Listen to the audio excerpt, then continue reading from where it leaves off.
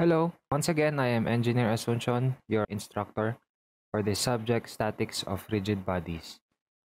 This is actually my first video in this YouTube channel, but hindi naman ako YouTuber. But we're gonna be using the YouTube for the access of the videos that will be uploaded for the offline classes who do not have a secure or strong connection, internet connection. Okay, so this is also going to be favorable for all of you students who are using the data as an internet connection because 'di ba YouTube is refreshing your subscription every day in each promo that you register sa inyong mga phones sa iba't ibang networks.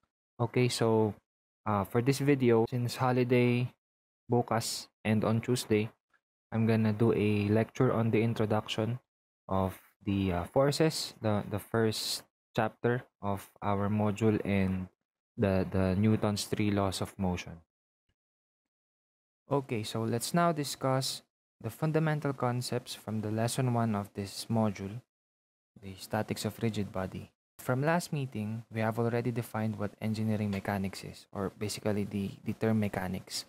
So you have already understood the things, the basic concepts that are being entailed to this science. Okay.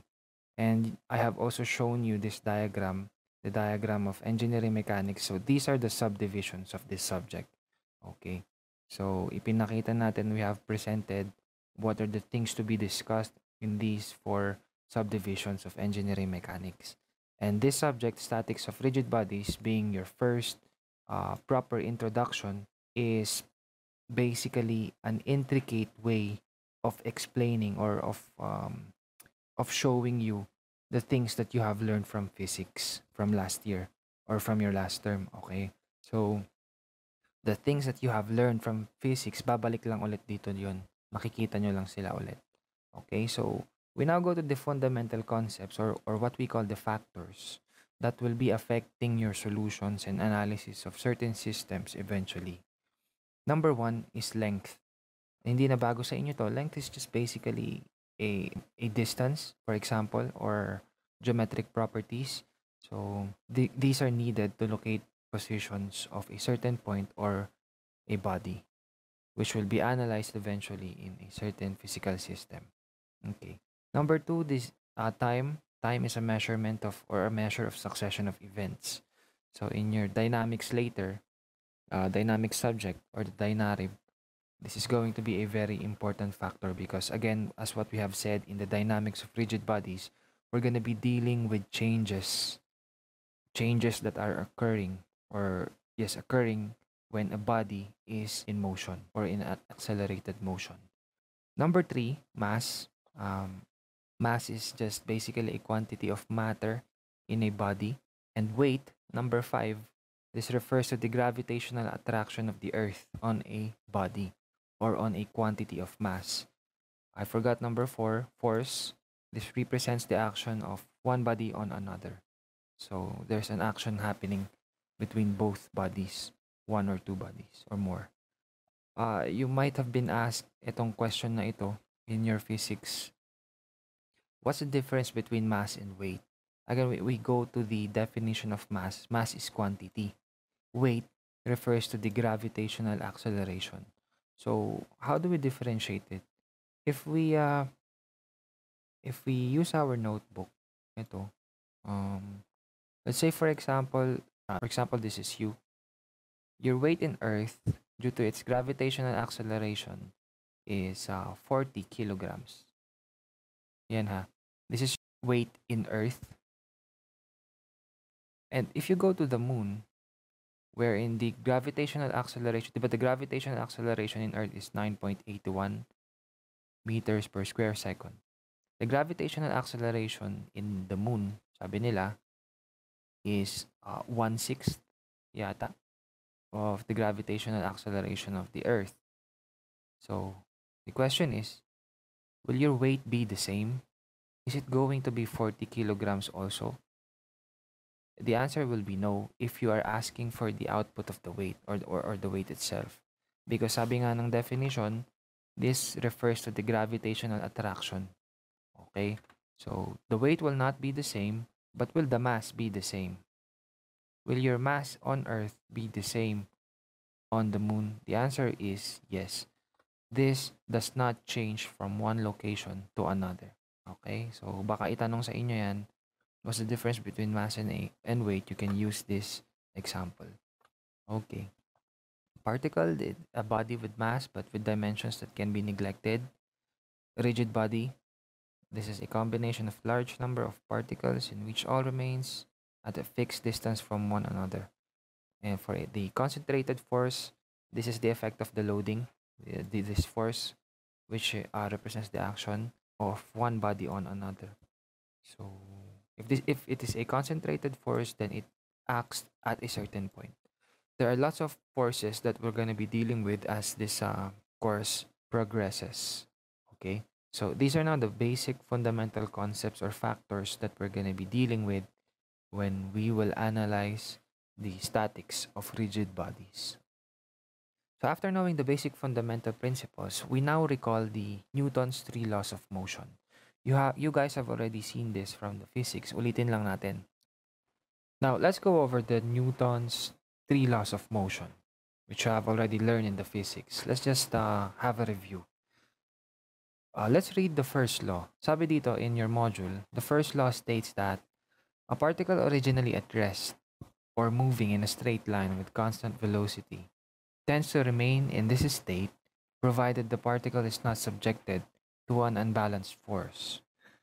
How do we understand this? Diba? Let's understand it this way. Sulat natin. Newton's third law of motion. Three laws of motion, sorry. Number one states that particle originally at rest will be at rest or will be in that state provided that it's not being subjected to an unbalanced force. Actually, class, the Newton's first law of motion can also be called as the law of inertia. How do we understand this law of inertia or the first law of Newton's law of motion? First, we should define what inertia is. Yeah. What is inertia? Okay, let's understand it this way. Imagine you have a boulder in front of you. Yeah, mabigat yan. This is a boulder with shadow. And this is you. If you try to exert an effort, whatever amount of force you try to apply, mahirapan kang galawin yan. Why? Because it's so big, di ba? Compared to you, who is small and who cannot really exert that amount of effort for this boulder to move. So, hindi yan gagalaw. But if you have a small stone in front of you, yan, these are your feet. May maliit na stone dyan. Pag sinipa mo, syempre gagalaw yan, di ba? So, what can we understand from this? You focus on the two objects here. Okay, so you focus on these things, on the objects. These things want to stay where they are. Diba? They do not want to move. Hindi sila gagalaw unless there's a certain force being exerted on them. Then they will move. Tama? So, it's like they're being lazy. Yan, we use that term, lazy. Yan. Things are being lazy unless there's an effort being applied to them. Okay, so actually, that's the first rule of physics. Things want to stay where... Yeah, let's use that phrase. Or that sentence. Things want to stay where they are. To stay where they are. So, sir, how do they move? What are the processes for them to move? Siyempre, you exert an effort. So, if we think of it theoretically, diba, if we apply this first rule of physics, we dive into this. Pag sinipa mo itong bato, hindi ba gagalaw lang yan ng gagalaw? This will continue to move forever and ever until it stops because of certain effort or because of some unbalanced force which makes it to stop.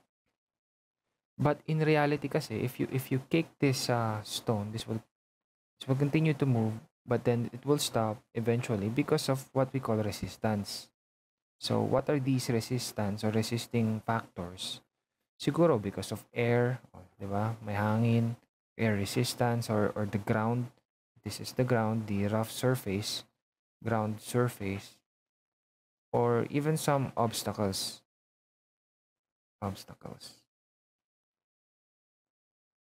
Yeah, so these things, these factors are applying forces or exerting effort to these objects if we are in Earth. But if you think of it this way, halimbawa, nasa outer space ka, and then sinipa mo yung bato, di ba it will continue to move and move forever and ever because there are no resistances or resisting factors in the outer space. So we can actually rephrase this statement of physics na things want to stay where they are into things things want to keep doing what they are already doing. So it's still being lazy, 'di ba? If we still incorporate this term lazy or laziness because of the things that we have discussed. So class the physicists have other terms for this laziness. This laziness, yung kung babalikan natin this boulder doesn't want to move, it just wants to stay where they are, or it keeps doing what is already doing. It's being lazy, and we can now think of this term, or we can now define this laziness as inertia. So that is the first in the Newton's three laws of motion. Ngayon, let's understand the second law of motion. Let's write it here. Number 2, the second law of motion. If we go to the module, let's read the module. The second law, it states that a particle of mass m acted upon by an unbalanced force F experiences an acceleration a that has the same direction as the force and magnitude that is directly proportional to the force. It is the basis of most of the analysis in dynamics. So, in the second law, you will be dealing with a lot of this in your dynamics, but actually, you had been dealing with this ever since in your physics. Let's understand it this way. The Newton's second law of motion can be stated also, or we can utilize the mathematical formula as, you may have seen this, force is equal to mass times acceleration. Have you heard this? May the force be with you, di ba? So let's understand it this way. This is you, and this is a swing. Ayan. Merong swing dyan na dalawa. And umupo yung dalawa mong kapatid. The one who is thin and the one who is not thin. Diba? So if you apply the same amount of force, what will happen? You can use your imagination, di ba? If you apply a certain force on this swing, nandito yung payat mong kapatid, di gagalaw yan. But common sense, if you apply the same force dito sa medyo hindi payat mong kapatid, di konti lang yung galaw. Di ba? So, what does this mean? If you apply the same amount of force but with different mass, you will produce a different acceleration. Yes? The same is true if you have one set of just one swing. Yan, dito yung payat mong kapatid and this is you. If you apply a small force, so the acceleration will also be small. Yes? But if you apply a larger force, then the acceleration will also be larger. So that's just basically, that's the second law of motion. We're now familiar with the relationship between the force, the mass, and acceleration. Okay, so ganun lang kasimple the second law of motion. Now, for the third law of motion, let's read the third law of motion. Sabi dito, the mutual forces of action and reaction between two particles are equal, opposite, and collinear. It will be our basic in understanding of force that forces always in pair of equal magnitude and opposite forces. We have two terms here, the action and reaction. Okay. Sulat natin dito, action, reaction. In a certain action, there's an opposite reaction or a certain reaction. Okay. Imagine this is you. If you drop a ball, so halimbawa tennis ball, on the ground, so what will happen? Di ba tatalbog? We zoom in. If this is the ground, and ground. And a tennis ball has been dropped. So, yan na yung tennis ball. Hindi ba the ground is supposed to be reacting this way?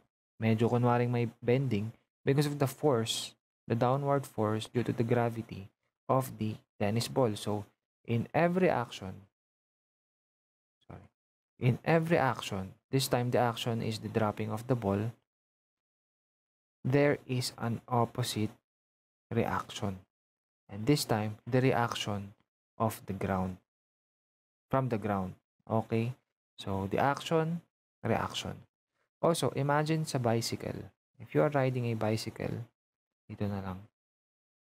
Paano ba mag-draw ng bicycle? Yan. That's the bicycle. Okay, this is you. Yan. So, papadyak ka, yan yung dalawang gulong. In every action of your one foot sa pedal, in every action of your one foot, it makes the wheels go move forward. Diba? It has a reaction. The wheel has a reaction. So in every action, there is a reaction. And whatever the amount of force this is, syempre, yun din yung amount of force na igagalaw ng bicycle to either move forward or kung patras yung galaw ninyo. Okay, you got the point. Okay, so these are now the summary, or this is how we understand the Newton's three laws of motion. First, the ano na yung una? The law of inertia, right? So we have understood what inertia is. Basically, it's just the laziness of the objects that want to keep doing what they're already doing, or again yung statement nga, the first rule of physics, things want to stay where they are. Okay? Unless we apply a certain unbalanced force. Number two, force is equal to mass times acceleration. Do not forget about this formula, or you have already seen this in the formula. F is equal to ma. The larger the force, the larger the acceleration. And you use this illustration, okay, for you to understand. And for the third, the action, reaction. Okay, all of these things will be entailed, will be again utilized in all of the solutions from all of your mechanics subject, not just in the statics of rigid bodies, but also in the dynamics and even in fluid mechanics, and eventually in hydraulics. Okay, so in our next lecture, we now do the force systems. Thank you.